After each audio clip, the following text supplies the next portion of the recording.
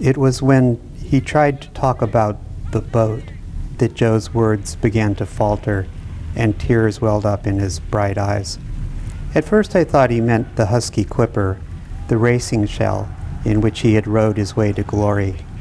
Or did he mean his teammates, the improbable assemblage of young men who had pulled off one of rowing's greatest achievements? Finally, watching Joe struggle for composure over and over, I realized that the boat was something more than just the shell or its crew. To Joe, it encompassed but transcended both. It was something mysterious and almost beyond definition.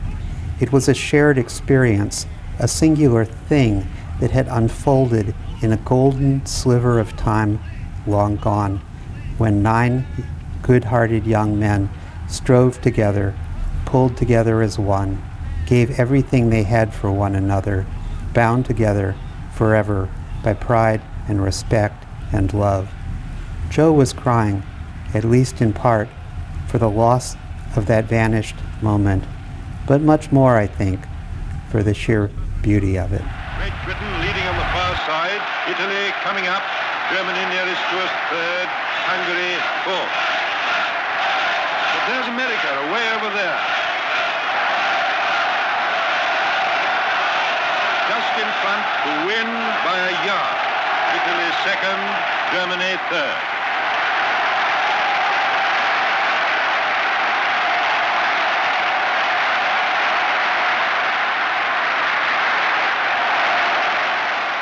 Welcome. My name is Paul Hansen. I'm with Village Books. I'm here interviewing Daniel James Brown, author of Boys in the Boat, on behalf of Western Reads. Welcome, Dan. Thanks for having me. Well, thanks for being here. So you've done a lot of these Western, or a lot of these community reads. Have you kind of lost track how many? Yeah, I've been on the road a lot lately doing community reads. I just came back from Missouri where they had a very nice program. I've been astonished at how elaborate some of these community read programs are, including the one here at Western. They're really innovative, interesting topics that people are talking about related to the book. So it's fun to come in and be part of that. Yeah, it really helps having a book that has so many doorways into it, doorways of interest. I think this book does have quite a few doorways. There's obviously the history both here in the United States during the Depression and also what was happening in Germany during the rise of the Nazis. So there's a lot of history that you can leverage off of. And then, of course, the psychology of what was going on with Joe Rance and his family and the boat building. And there's just lots of, partly what was fun about writing the book was finding all these different elements or angles to the story. So I think that fits. It's natural that Northwest communities would be drawn to it, but they're drawn to it in the Midwest as well. You know, I was not long ago in Wichita, Kansas, and I arrived late because I had a missed connection on my flight, and I was not at all sure people would be there at all, and I arrived an hour and a half late at this bookstore in Wichita, and the place was packed. So it turns out people are interested in this topic. You know, it turns out the book is about so much more than rowing. The initial audience for the book was rowers, but there's so many other things going on in the book that at this point it seems to have found its audience on a much broader stage. Yeah. So how did you find this book? What initially drew you to this topic? Right, this story, it's a writer's dream. This story literally walked into my life one day about 6 years ago. We were having a homeowners association meeting in my home, and one of my neighbors, a lady I knew only as Judy, came to me and she said that she'd been reading one of my earlier books to her father. And her dad was, in the last couple of months of his life, living under hospice care at her home. And she was reading this earlier book to him, and he was enjoying that.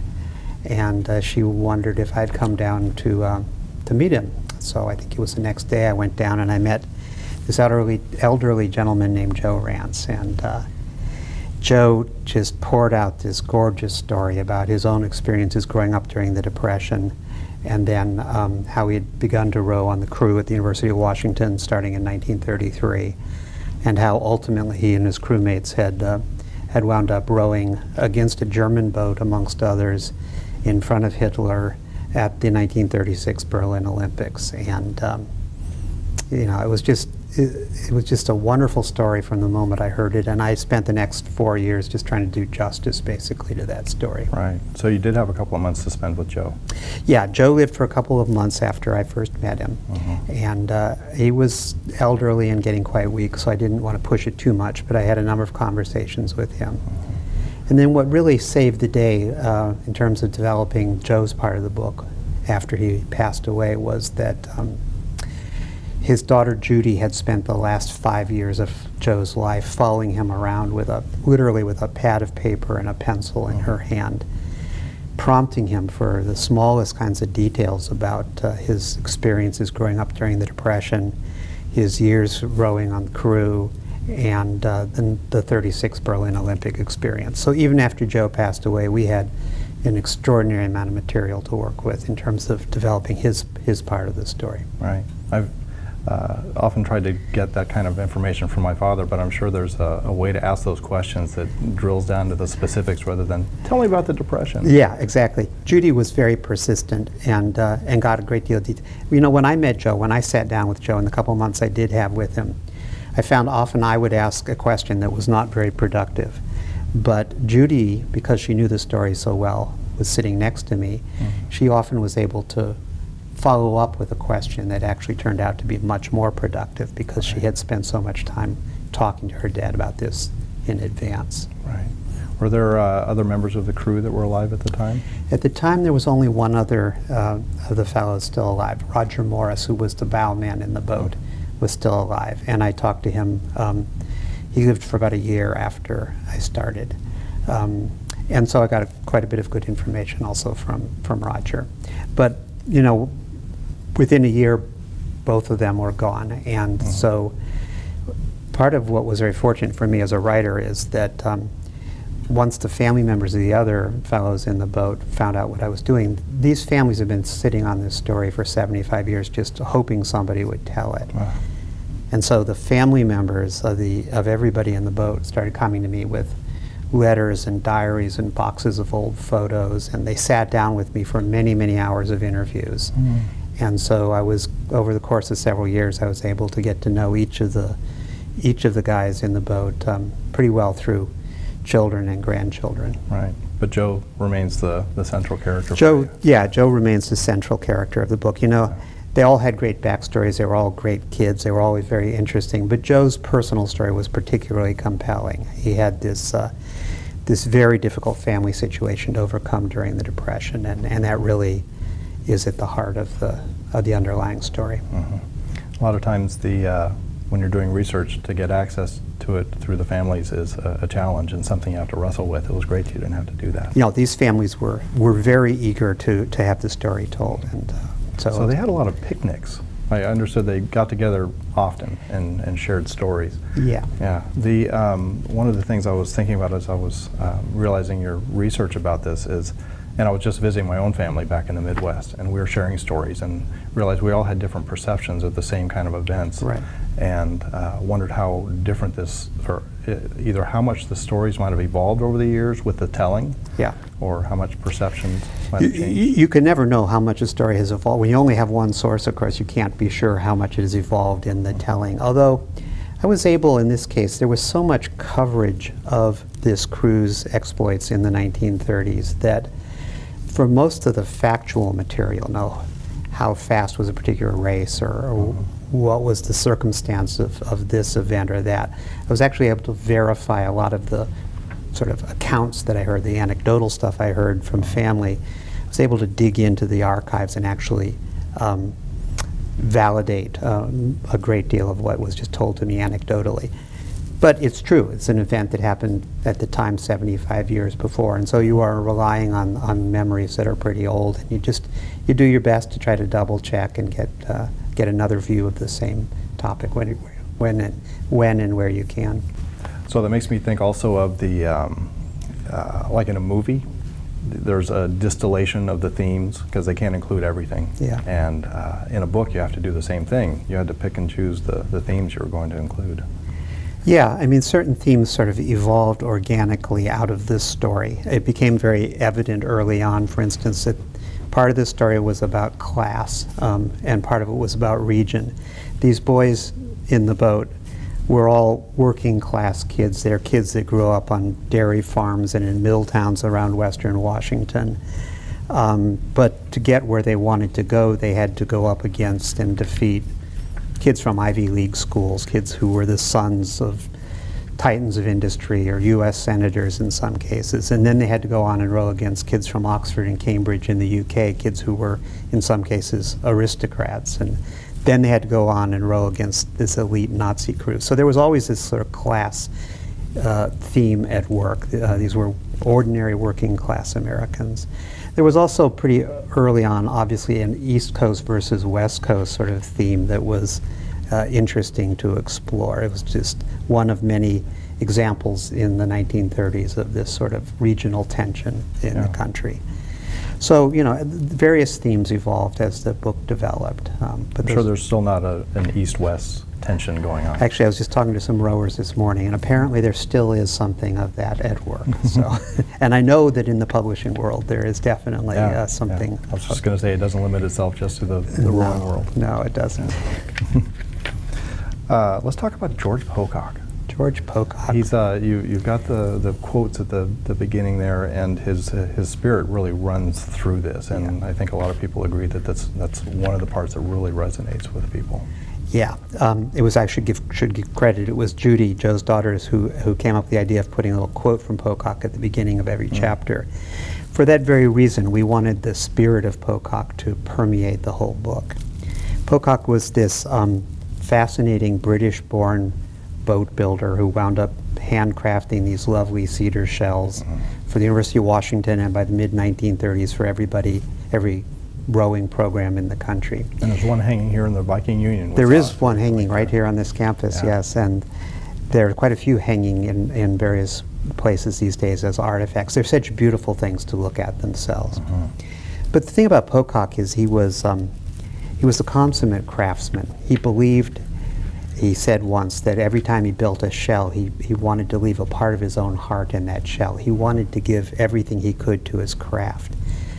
He was also a very good rower, and he taught these boys from Washington to approach rowing the same way that he approached building a shell, to approach it as a craft. And he told them that they should leave a part of their heart in every race that they rowed. And for Pocock, there was even a spiritual side to rowing. He saw rowing as something by which young men could elevate themselves, raise themselves beyond their ordinary everyday concerns, become part of something larger, and even come in contact with the divine. He talked at times about how rowing was a path to come in contact with the divine. So he was a fascinating man, and he really made a difference for not just these 9 young men, but actually generations of, in those days it was all men who rowed for the University of Washington. So he had he was a quiet man. He had a quiet effect upon the team, not a reticent kind of quiet like the coach. Yes. And the two of them had a real strong relationship in the coaching techniques. Yeah, I mean, in some ways, this crew was formed by these 2 very different men. Pocock was this very gentle, very quiet, but very wise man. Al Ulbrichtson, who was technically their coach, was a very reticent man, but a very firm man, a very hard man in some ways, very demanding, very tough. And so these boys were shaped in some ways by this sort of yin and yang between these 2 different kinds of characters.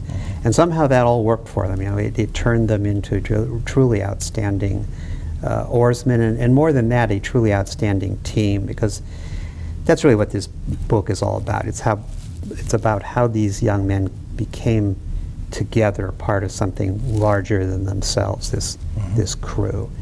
And so this strange dynamic between Pocock and Ulbrichtson, the coach, was very much at play in that. And watching the team develop over the years and playing with those different dynamics and trying to put in different people into the boat. Part of Ulbrichtson's real contribution, the coach's contribution to this, was there's a kind of alchemy to putting great crews together. Bob Ernst, who is now the director of rowing at Washington, told me once he would never take the 8 strongest men or 8 strongest women that he had and put them in a shell, or rather he would never take the strongest man or the strongest woman, clone that man or woman, and then put those 8 clones in a shell. A crew is much more complicated than that. It has to be more diverse than that. You have to have different kinds of personalities and different kinds of body types and different kinds of abilities to make a crew really work. Ulbrichtsen was very good at this sort of alchemy of mixing and matching the boys, in this case, in order to get just the right mix that would produce a boat that would outstrip any other boat. How much of the, that makes me, with Joe and his journey, when they pulled him out of the boat, all of a sudden it just didn't work. But yet, in a large, or many times he seemed like the weakest link. He was inconsistent. Yep. And how much of that was Joe's realization or your realization as you were going through the writing? You know, Joe came to a point in his life where he knew he wasn't fitting in with the other guys in the boat, and he talked to Pocock. It was actually Pocock that told him that he had to learn to trust the other guys in the boat.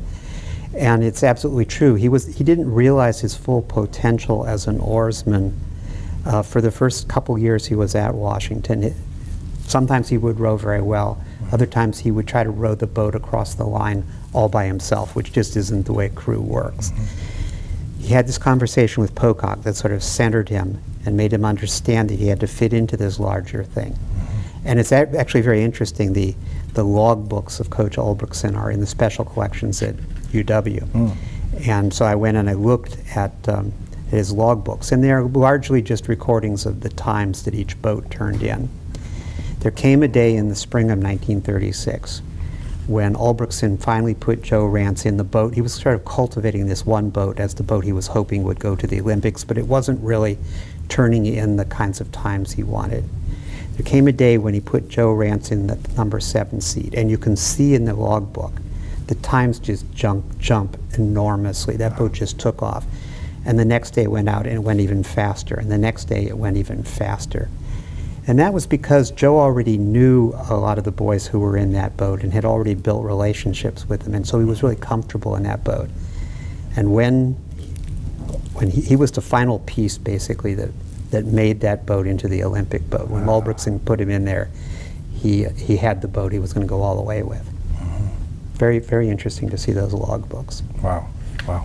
Bobby Mock is another important part, as in any boat. Yeah, the coxswain, Bobby Mock the coxswain, is a real character, as coxswains often are. You know, coxswains have this... And you didn't like him at first. No. No, well, Bob was a very strong personality, and that's another thing coxswains tend to have to be. You know, this relatively small person, nowadays it's often a woman in a men's boat, this relatively small person has to step into a boat and exert control over and authority over a boatload of very large people, which is part of what's so interesting about coxswains. Bob Mock was a consummate coxswain. He was very smart, he was very assertive, he was very vocal, he was good with psychology, he knew how to get a lot out of the guys in the boat with him. And so he's one of my favorite characters in the book, actually, perhaps because I'm coxswain-sized myself. I can identify with that. And he just turns out to be, in many of these races, he turns out to be the deciding factor, the reason they won the race in several very important races, because Mock was thinking things through as the race was evolving. And in the last one, he's lying to them. And more than once, actually lying to them about where they are in the field in order to keep them motivated. Right. So there's some of my favorite history teachers growing up were the ones who could bring history to life through individual stories and the details beyond the facts and the figures. That's definitely something that you do with Boys in the Boat, which makes it so accessible to so many people because it reads like a novel, but it's with real people. Right. Well, this is, yeah, I mean, this is what I'm trying to do, of course, in a book like this. I read mostly narrative nonfiction. This is a genre that I write, but it's also a genre I read a lot of. And so, in the case of this particular book, actually, I had a specific model in mind. The day after I met Joe Rance, I got a copy of Seabiscuit, which is Laura Hillenbrand's first book. And I sat down with it over the next couple of weeks, and I annotated every page in it, just studying the writing decisions that she had made, because I think she's so very good at this genre. You know, at taking what could be a dry piece of history and infusing it with the personalities and the drama that were really at work there. Yeah. So I learned a lot from studying her, and that's very much the kind of thing I enjoy doing. They come from, well, they go from real life to characters that you come to know. Yeah, exactly. Yeah. Let's shift gears a little bit with the research part of things. So that's the narrative craft, but in the research, at what point does you actually have to do a lot of research before you get the groundwork for your storytelling? Yeah. At what point does the research start and you're ready to start telling the story? Well, I basically take sort of two cuts at it. After I met Joe, for instance, with this book, I spent the next 6 to 9 months, I think, basically just researching every aspect of the story and just creating a simple timeline. This happened on this day in 1934 in Seattle. This happened in Germany on this day in 1935, because I knew from the beginning there was going to be a strand involving what was happening in Germany simultaneously. So I just spent a number of months just creating a simple timeline to get the overall sense of what was going to be in the story and sort of the arc of the story. Big cut of research. But the way I work then is I go back and I start with the first scene. In this case, the first scene is Joe and Roger Morris. They had both of them told me about the first day they met and walked down to the shell house. So I took that as the first scene, and I researched the heck out of it. I got some photographs that happened to be taken on the campus that day, and it showed clusters of students sitting around in circles on the lawn, wearing certain kind of clothes. The women and the men were those smoking. A lot of them were reading newspapers. So I went and got the newspapers for that day, and the Seattle Times and the PI and the Washington Daily.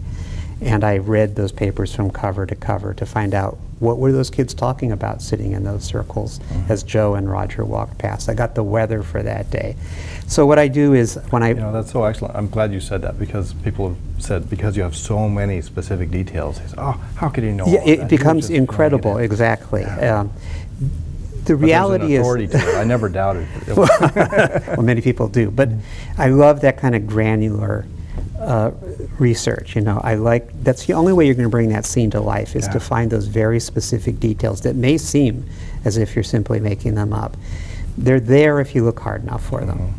And so the way I work is I research a scene like that until I know every aspect of what I want it to be. And actually, I was telling some students earlier today, I'm kind of a fear-driven writer. I get that scene in my mind, and I'm thinking about it, and I've done all this research, and I'm doing more research to get more details, and I get to a point where I suddenly realize I got to write this down or I'm going to lose it. So whether I'm mowing the lawn or taking a shower or whatever I'm doing, I drop everything, I run for a computer, and I write that scene down just as fast as I can.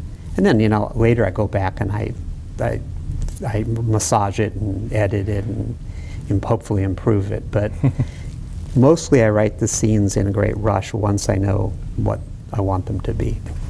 So at in the last portion of the book, when they win the Olympics, I'm not giving anything away here, and I knew it was going to happen, but I had this great sense of tension about whether they were going to do it. And you've got all the hardships that are going on the boat and everything else, and I actually wept at the end of it. Thank you for that. That's my admission. And then I read it to my wife, and I wept again. I already knew what was going to happen. So you've done something, and it didn't feel cinematic or contrived, but you obviously did some crafting for that. Yeah, actually, I get this tears comment a lot, and I get it mostly from men, and that's just really interesting to me. People that say they've just... That's funny. She turned to me and she said, "Why are you crying?"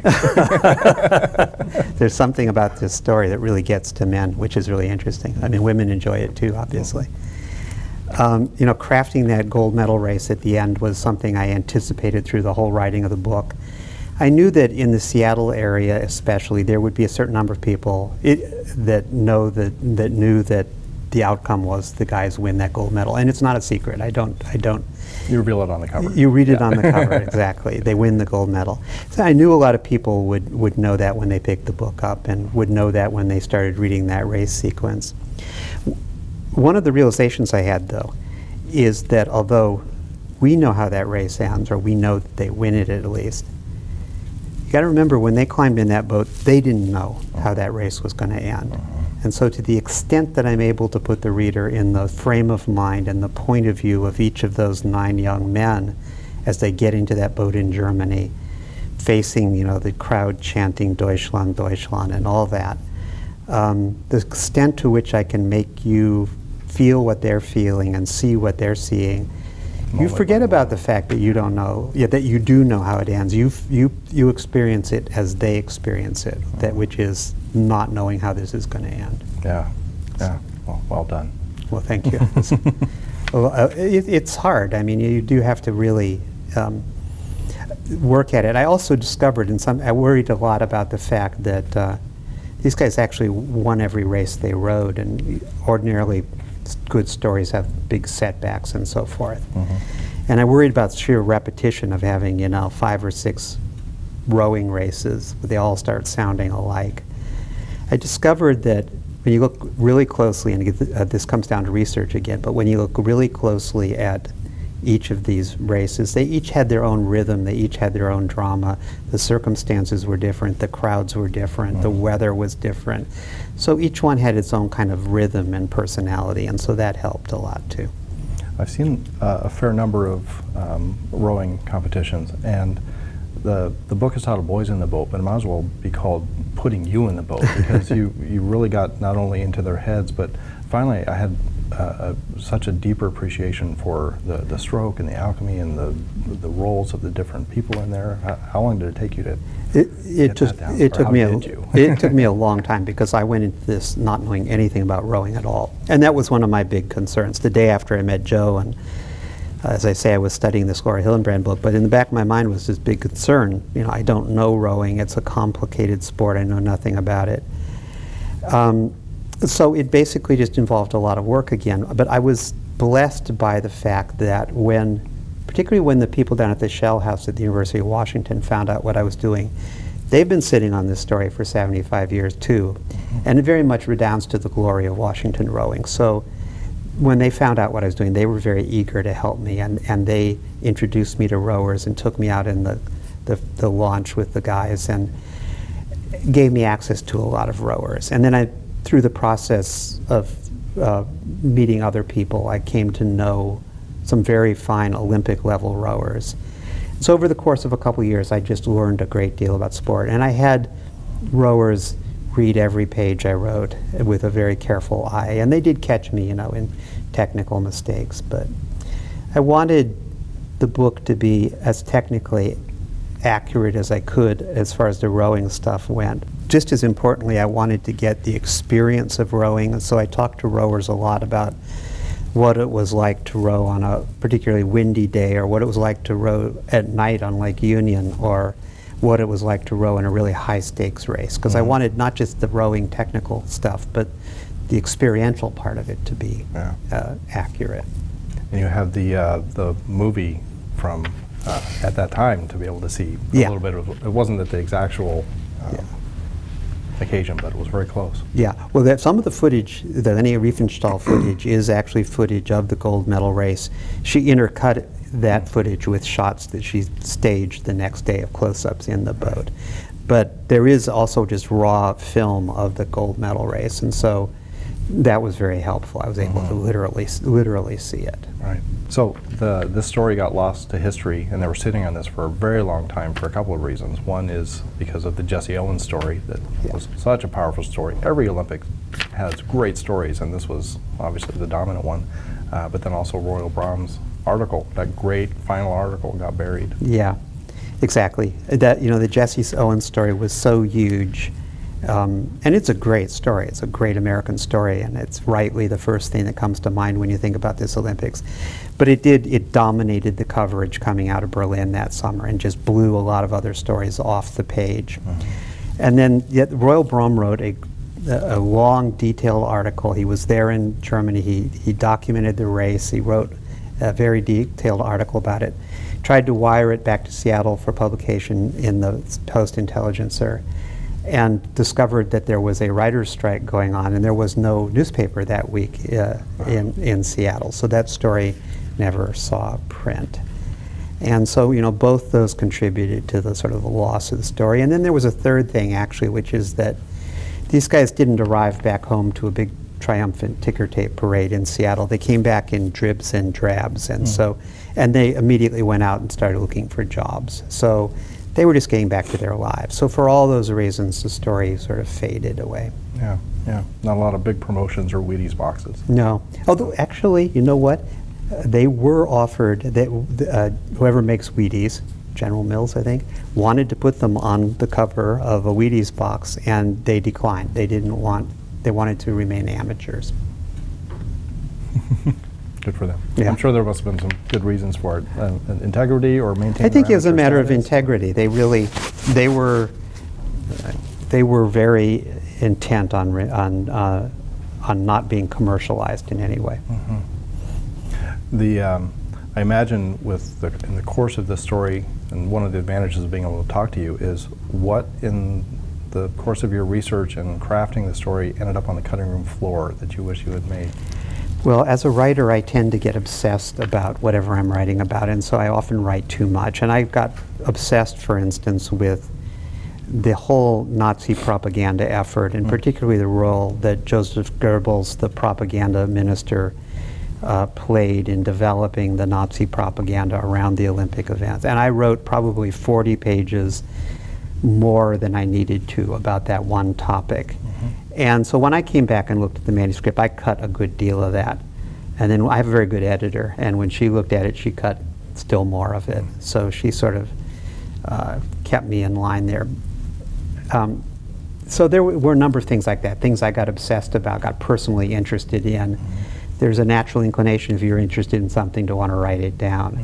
And so between my own sort of self-editing instincts and then the job that my editor does, eventually you find the line, what actually contributes to advancing the story and what doesn't. That cutting to Nazi Germany, between what was going on with the crew at the time, those were powerful cuts. And I know a fair amount about Nazi Germany and World War II, but this was brand new information, and again, you personalized a lot of those stories. Yeah, well, the reason I wanted to develop the strand of what was happening in Germany simultaneous to what was happening in Seattle with these boys is, at the end of the book, it comes down to a boat race. And on one level, it's just a boat race, okay? Is it that big a deal?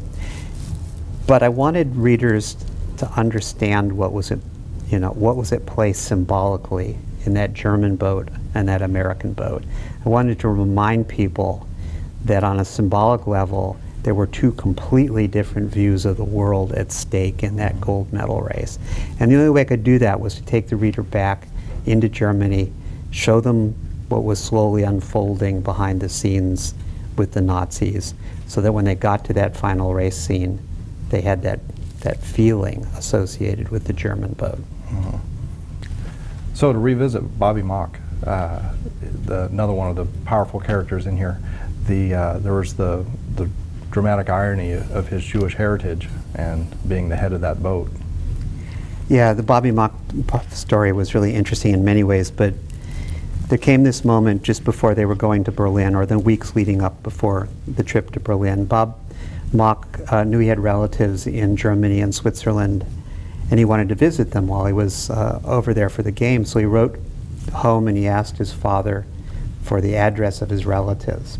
And a week or so later, he gets an envelope, and inside that envelope is another envelope, and it says, "Open this in a private place."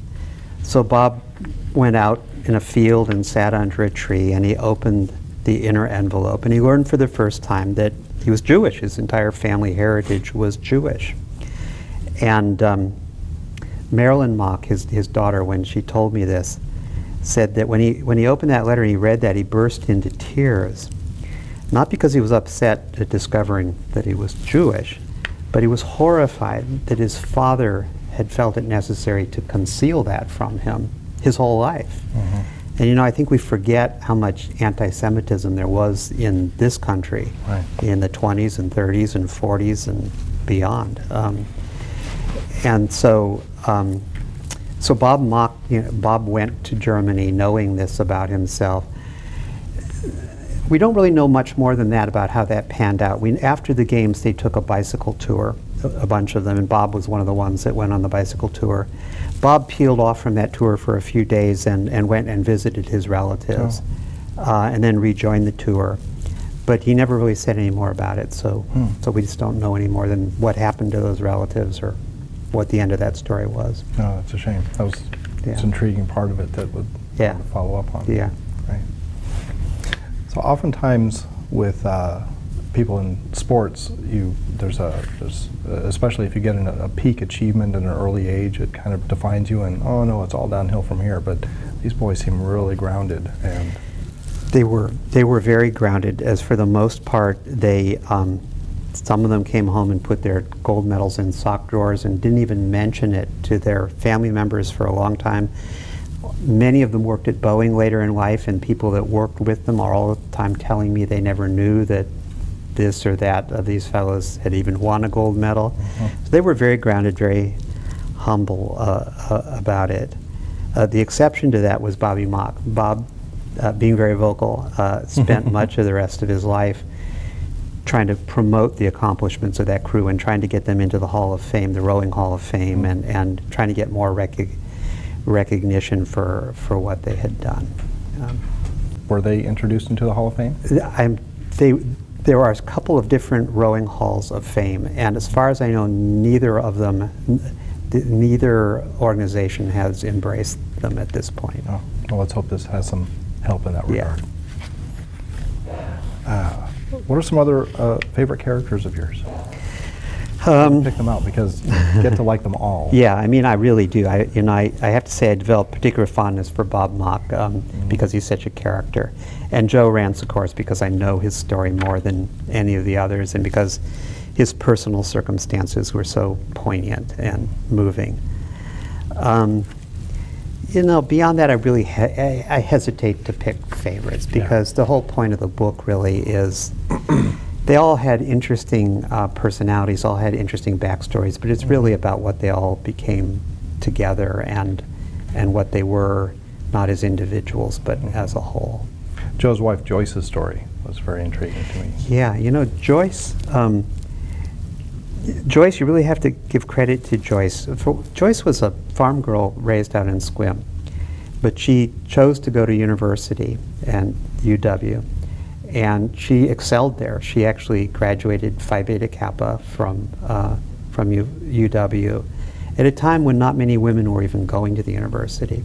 So she was a very accomplished young woman, but she was also the one person in Joe's life that really got him. You know, she was there from an early age. She saw all this stuff that Joe went through with his stepmother and the travails that he went through just trying to stay alive and feed himself.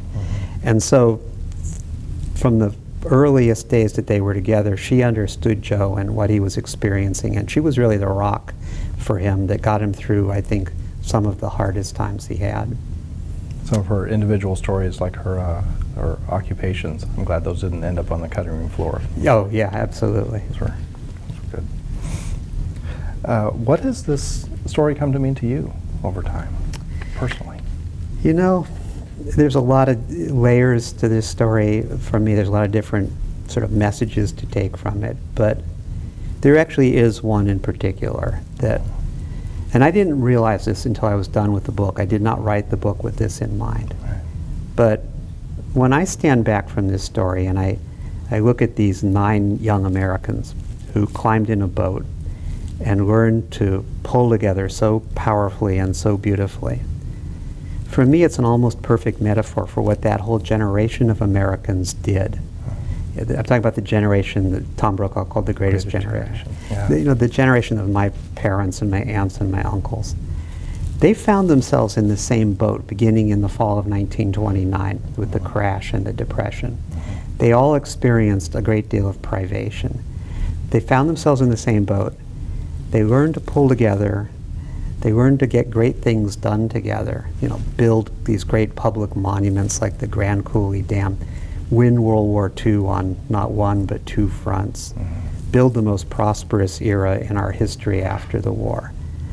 So I'm a big admirer of them, and as I say, I think the story of these 9 of them that happened to be in that boat is a pretty good metaphor for what the whole generation was all about. Yeah. Pulling together. Well, Daniel, this has been a wonderful conversation, and thank you so much for sharing this and giving some behind-the-scenes information for the students here, and for sharing your time. Oh, had a great time. Yeah, Thanks for having me. Thank you. 100 yards. Great Britain leading on the far side. Italy coming up. Germany nearest to us, third. Hungary, fourth. But there's America away over there.